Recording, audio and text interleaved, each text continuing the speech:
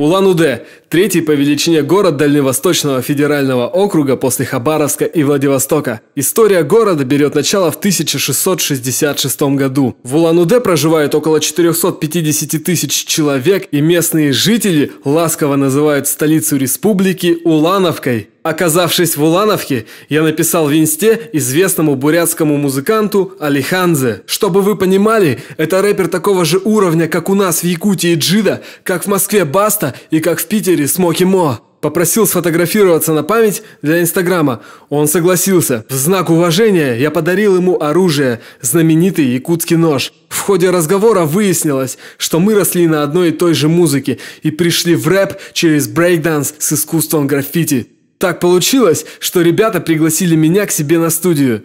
И специально для вас я взял у них эксклюзивное интервью. Я нахожусь в эпицентре бурятского хип-хопа. Мы не городские жители, мы вышли из сел, из районов. И все эти 20 лет, 10 лет, на тот момент 10 лет, да, у всех их не было права голоса никакого. И не было инструментов и путей передачи инфраструктуры, через что мы могли заявить о себе, сказать вот так да так. Мы такие-то люди, у нас такие-то такие проблемы, этим мы живем. И когда появился хип-хоп, это стало для нас инструментом, который катализировал все наши таланты, все наши мысли приобрели форму. Главная достопримечательность города, несомненно, памятник Ленину в виде огромной его головы. Наверняка многие слышали про Иволгинский датсан и известного на весь мир Ламу Итигэлова. Глава буддистов при помощи медитации ушел в нирвану 15 июня 1927 года. Был помещен под землю в специальном саркофаге, изъят спустя 75 лет, возвращен в датсан и по сей день пребывает в состоянии неизвестном науке. Но самая захватывающая информация заключается в том, что он такой не один. Местные жители говорят, что по всей Бурятии и Монголии под землей находятся десятилетиями, а то и столетиями такие же ушедшие в нирвану ламы.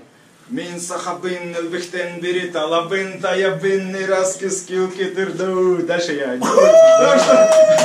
наверное, буду уже ошибочно читать, но вот этот трек, это прямо он залетел. Он играл в клубах, он играл в барах, на дискотеках. Всех телефонах. Да, на всех телефонах. Во всех компьютерных клубах с жесткого диска на жесткий диск перекачивали треки Джиды. То есть Джиде респект, прям вообще.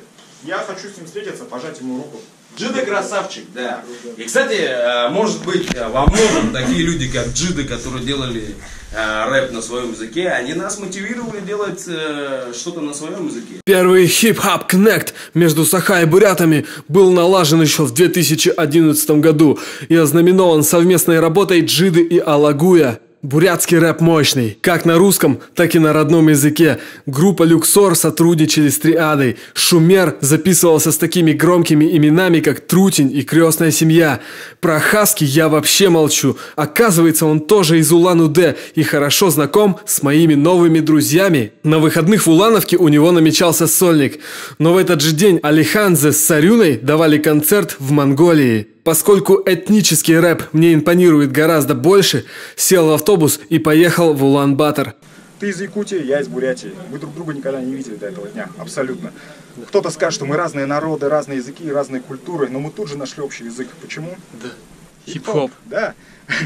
Мы знаем общие корни, историю. Я тут же вспомнил всех ребят, перечислил то, что были в Якутии. Ты Урбан знаешь. Всех знаю. У вас был битмейкер из Сунтарского улуса. Сунтарский район. Андрей Якудза. Это человек, который вынес... Просто такая ирония, да? Я слышал, что рэп в Якутии поднял парень из Бурятии.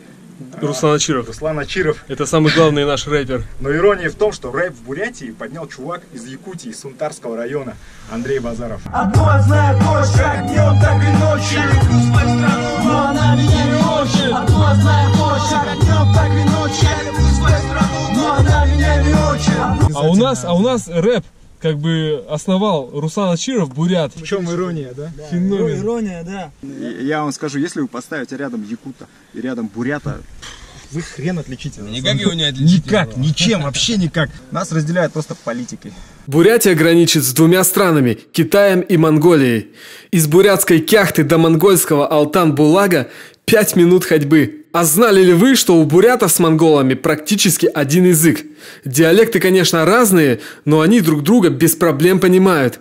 Точно так же, как мы, заречные якуты, понимаем речь жителей Вилюйской и арктической группы улусов. Каких-то 60 лет назад это прекрасное место имело название Бурят-Монгольская Советская Социалистическая Республика. У Алихан-Дзе и Сарюны львиная доля слушателей находится в Монголии, Китае и Южной Корее. Вы представляете? Когда я ходил с ними по Улан-Батору, их узнавали на улице.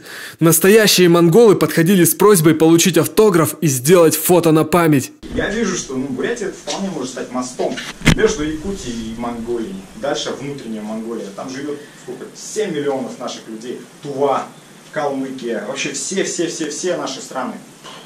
Легко. Бурятия может стать мостом между Российской Азией и другой остальной международной Азией. Поэтому, ребята, выходите на связь, пишите свои треки на своем национальном языке, это будет очень круто.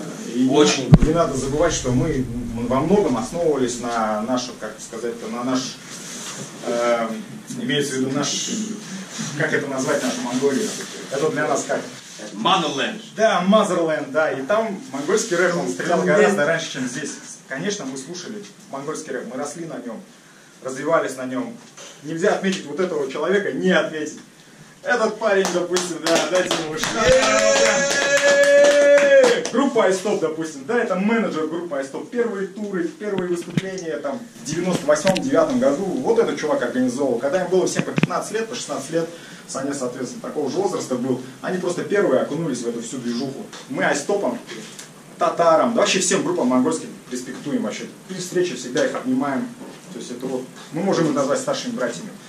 И это не будет никакого самоуничижения или еще что-то, это просто уважение.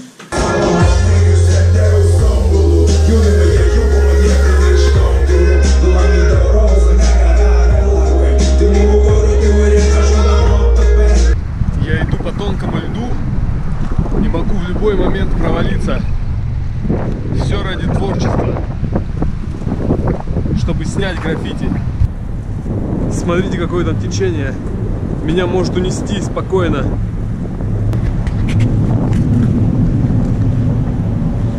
О, я слышу, как прямо трещит подо мной лед. Если я сейчас провалюсь под лед, вскрывшаяся река унесет мое тело вдоль по течению, и оно всплывет где-нибудь на Байкале. Признаться честно, хотелось бы немного другим способом оказаться на берегу этого замечательного озера.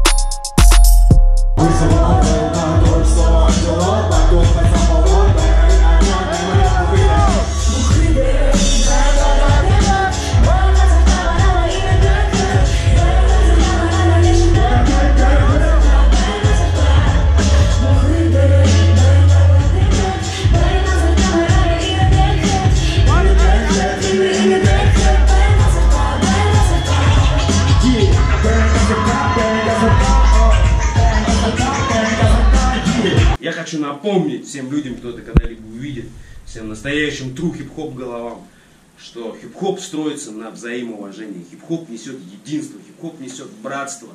Хип-хоп это не разделение на клики, на гэнги и так далее. Мы не должны стрелять друг друга. Мы не должны стрелять друг друга. Поэтому мой ответ такой, что хип-хоп должен спасти мир в очередной раз. И именно сейчас, в это время, когда все настолько плохо, должен возродиться настоящий хип-хоп. Должны появиться 18-летние молодые парни, которые будут нести Stop the Violence. Хип-хоп. Peace, love, unit, having fun. Вот именно поэтому я так увлекся бурятским хип-хопом. Я чувствую в нем true. Мне хочется выучить этот красивый бурятский язык, чтобы лучше понимать смысл треков. Я вообще считаю, что мы должны чаще встречаться со всеми, должны приходить люди извне, наблюдать за нашей движухой. Так как, когда крутишься в своей каше постоянно, ты перестаешь понимать некоторые моменты. Не то, что понимать, перестаешь воспринимать их как важные. Для тебя кажется, это нормальная, обычная, рутинная работа. Но когда приходит кто-то извне и просто подмечает какие-то детали, ты такой: вау, да правда, вау, да мы же так делаем. Это не то, чтобы потешить свое там эго или что ли.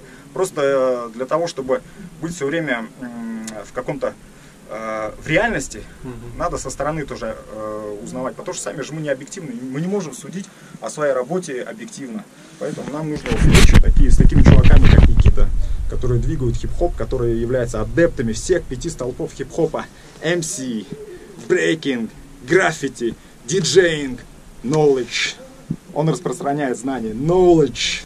Зарождение, на самом деле, бурятского рэпа, как культурного феномена, как именно того, что конкретно в тему и конкретно сильно и мощно, это неразрывно связано вот с этим человеком. С Алдаром, Дугароном, Монджали, Канзе, твою мать, дайте шума!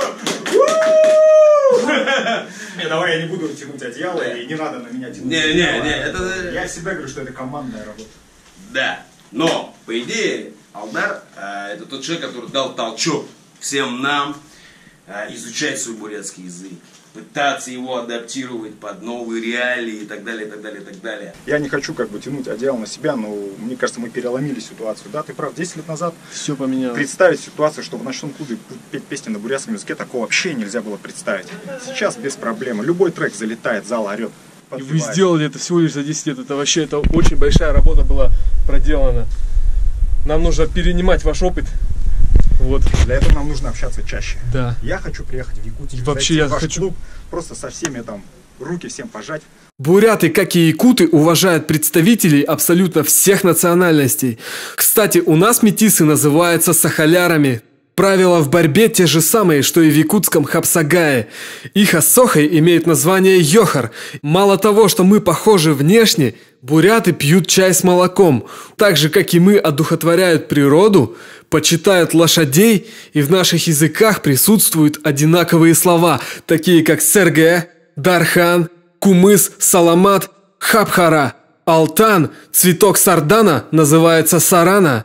Рэперы крутые, еда наивкуснейшая, девушки волшебной красоты. Бурятия такая родная, я обожаю эту республику. Если видео понравилось, ставьте лайк, подписывайтесь на канал. А я еду дальше смотреть Иркутск и другие города России. С вами Kokrash, мир, до связи.